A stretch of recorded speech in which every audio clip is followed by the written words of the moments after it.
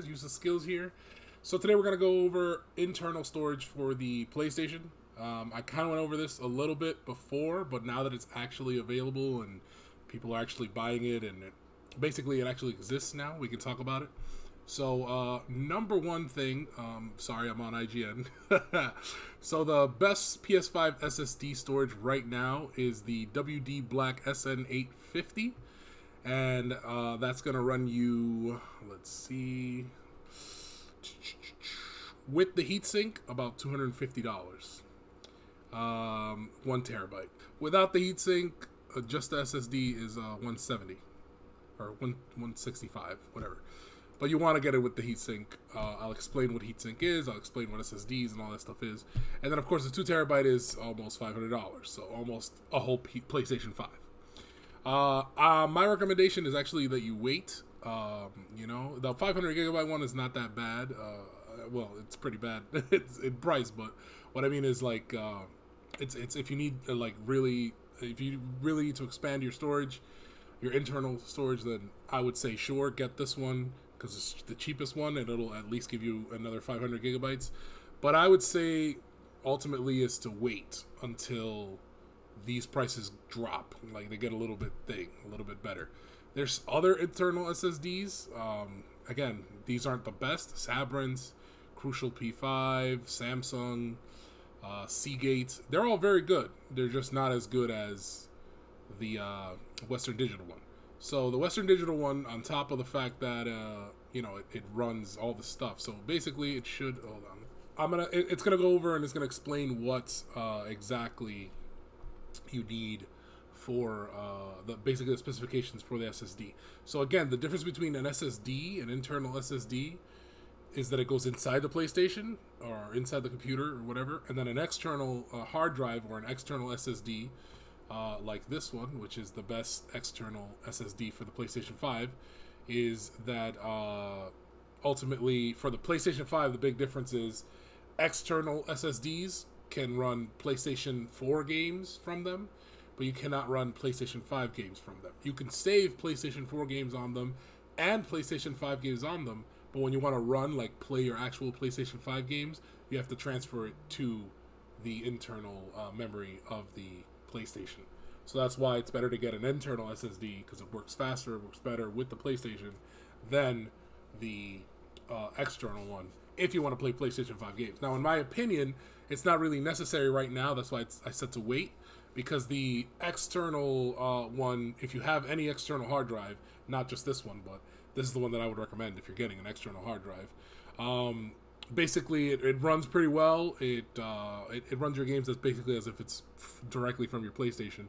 But I would only recommend this if you have a lot of PlayStation 4 games and not a lot of PlayStation 5 games. The reason I say that is because you can, again, run your PlayStation 4 games directly from an external hard drive, and it will run just as good as if it's running from your PlayStation.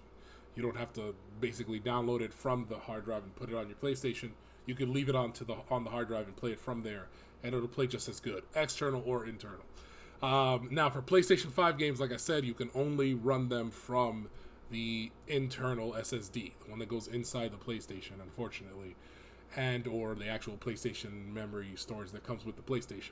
So that's the only drawback, or I guess benefit of having the external one as opposed to the external one. And obviously, it does run faster and is better.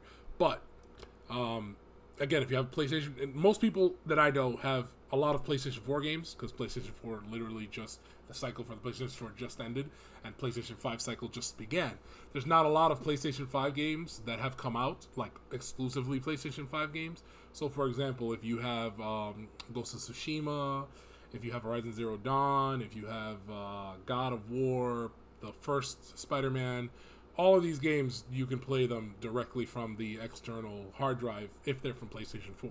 If you've upgraded to the PlayStation 5 version, then you're going to need the internal hard drive or run them directly from your PlayStation, unfortunately. But not a lot of people have done that, is what I'm saying. So I still think this is far out because there's not that many games that are on the PlayStation 5, or specifically PlayStation 5 exclusive games, that I feel like would have eaten up someone's memory by now. unless they play a really wide variety of games, which is very rare. But yeah, so there's not a lot of shooters that are only PlayStation 5. There's not a lot of RPGs that are only PlayStation 5s. There's not a lot of action adventure games that are only PlayStation 5s. Like, I can name maybe 4 or 5 actual PlayStation 5 titles that have come out that I think are big top tier titles that are not just upgrades from last year from PlayStation 4s that might fill up your PlayStation. Sorry, you can use this if most of your games that you're playing on your PlayStation 5 are PlayStation 5 games. Most of the games that you're saving on your PlayStation 5 on your memory are PlayStation 5 games. This is more beneficial for you. But if you mostly have PlayStation 4 games that you're playing on your PlayStation 5 or the saves are from PlayStation 4, you can use an external hard drive. Again, it doesn't have to be Western Digital. I'm just saying this is the best one that I would recommend. But you can use any external hard drive that can pair with the PlayStation. All right? Now, let's see how to put activating the internal expansion slot on a software level. And beta firmware users can now expand the storage. However, the SSD needs to play by Sony's rules. The SSD should... So, the SSD, the internal memory for the PlayStation 5, has to be specifically this type of SSD. And so, right now, the best one that fits that parameter is the WD Black SN850. In fact, it even better because basically it says up to 7,000 megabytes per second, and Sony only requires it... Well, the minimum requirement is 5,500 megabytes per second or faster. So it does run even faster than the recommended speed for it. So it's even better. Anyway, obviously the sizes and all of the stuff. This is specifically for the PlayStation 5, so definitely it fits.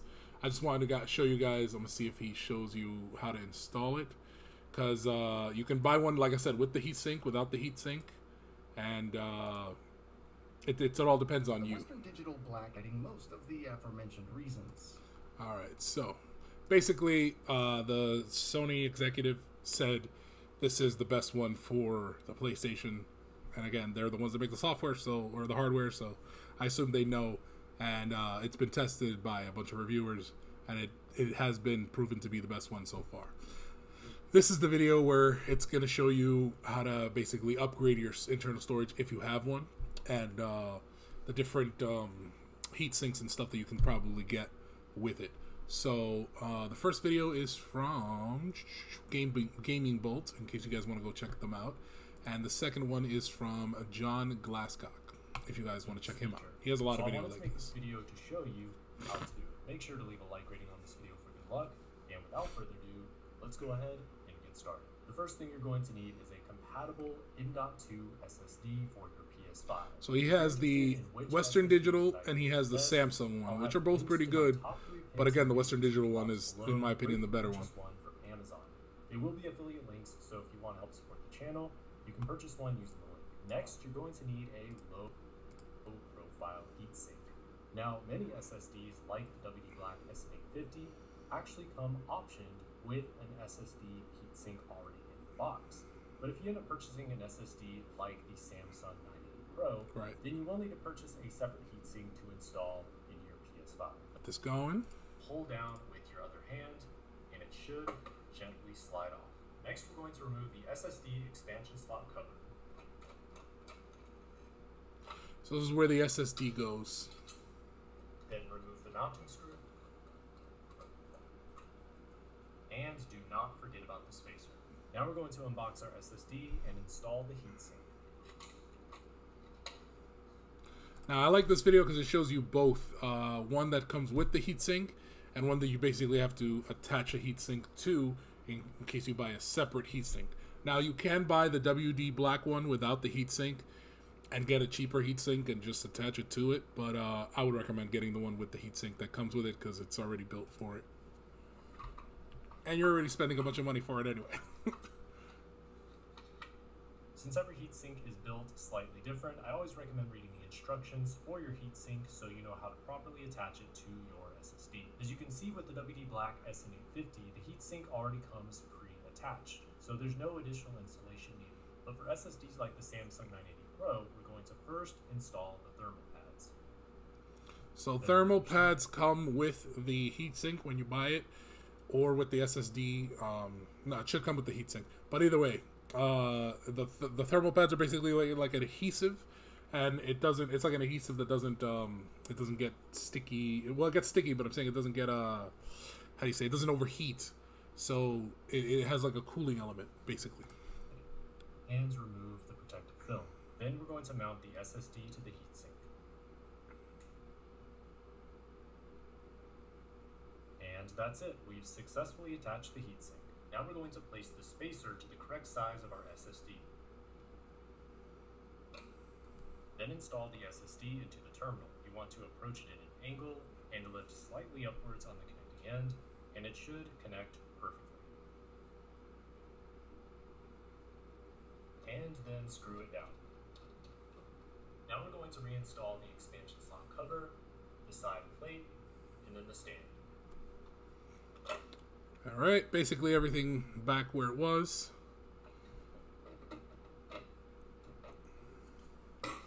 And I think he's going to show us when you turn it on. Ps5 is back assembled and connected. Let's go ahead and power it on. And as you can see, the Ps5 has successfully detected. So this is the screen that you're going to see when you first install your internal drive. It should say that you know, you have to format it, and any information on it obviously will be deleted. Usually it doesn't come with any information on it, so it doesn't matter. But basically, it's going to format it so that it can be used with your PlayStation 5. It's going to take a minute. You're going to, you know, restart and turn on your PS5 a couple times, and then you'll be good to go.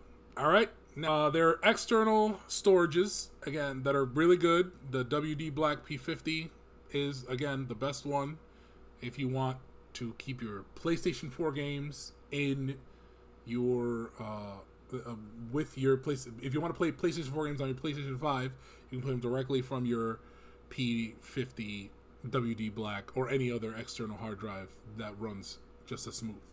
If you want to run PlayStation 5 games and store PlayStation 5 games, and you need more storage for your PlayStation 5 games, then it would, I would say, get the internal SSD from the WD Western Digital Black. So that's the only two differences between the storages. One lets you run PlayStation 5 games from them. The other one doesn't. They both let you store games on them, obviously. And again, you can store PlayStation 5 games on an external hard drive like the Western Digital Black one, but you cannot run them from there. So what a lot of people do, because again, this is a cheaper option, you can download a PlayStation 5 game, let's say a new game that you want to play, and an old one that you've already played. So let's say I have Miles Morales, Spider-Man Miles Morales. I've played it, I'm done with it. For now, I put my save and all that stuff, basically the game, I digitally downloaded it or whatever. I save it all onto my external hard drive here. I'm not going to play it because I can't play it from my external hard drive, but I saved it onto there so that I have free space on my PlayStation so that I can then download another game and play it directly from my PlayStation 5 because it's a PlayStation 5 game like Ratchet & Clank or something like that. So basically that's how you can play around with storage, what each storage means, and how expensive they are. So again, this one again, I would recommend as the best one. You can get it again in different varieties. There's 1 terabyte, 2 terabytes, 4 terabytes if you really need that much space, 500 gigabytes, and that's for the external one. And then for the internal one, they have 500 gigabytes, 1 terabyte, and 2 terabytes. And again, with the heatsink is the one that I would recommend, so that you don't have to do the extra step of finding a heatsink that's compatible and then, you know, basically putting it together to then put it in your PlayStation. If it comes all together, it's a lot better. All right, now, and again, my recommendation is not to get a heatsink. Oh, sorry, not to get an internal hard drive yet, unless you really have a lot of PlayStation 5 games, which again I doubt. But that is my recommendation. Maybe in like 2 years, there might be enough PlayStation 5 games to justify getting an internal SSD because, you know, the space is actually needed. But for right now, I don't think it's that necessary for most people. I'm gonna say for most people because I know a lot of people play, you know, shooting games and RPGs, and every day or every month there's like an expansion or an extra pack that has to be downloaded or whatever, and you do need storage. But for most people, general, you know, regular everyday players, you're not really gonna need it right this second. And hopefully in 2 years it'll be cheaper. All right, that's all. Hope you found this useless skill useful. Hit that like, subscribe for more content like this, and I hope you guys have a good rest of your day. Later.